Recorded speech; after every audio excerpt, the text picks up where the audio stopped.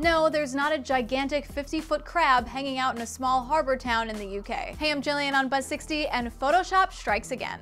A surprising amount of news sites published this image, calling it Crabzilla. And then this one surfaced, claiming the giant crab was dangerously close to 2 young children. The photos were posted on a site called Weird Wistable, and the Daily Express interviewed site runner Quentin Winter. He says the photos were sent to him, but claims to have seen the beastly crustacean himself. According to Winter, it had glazed blank eyes on stalks, swiveling wildly, and it clearly was a massive crab with crushing claws. Wait, was that from a news article or a cliched screenplay about a gigantic Crabzilla? Neither, it's just a photo from Bing Maps that someone photoshopped. Then they sent the doctored image over to Quentin Winter, who put it on his site. After the photo went viral, Winter changed his story and told Kent Online, "I'm not trying to lie about anything, it's just a bit of fun." Gullible people 0, Photoshop, what, like a million?